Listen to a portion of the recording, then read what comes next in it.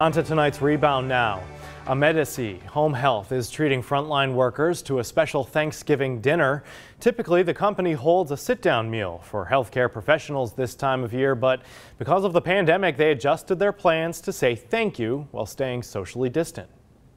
Since COVID started, we really can't get together as a group, and I have a staff of 40, so we do everything virtually. And it's kind of put some strain on things. We really like to see each other. So this is one way for us to be able to do that.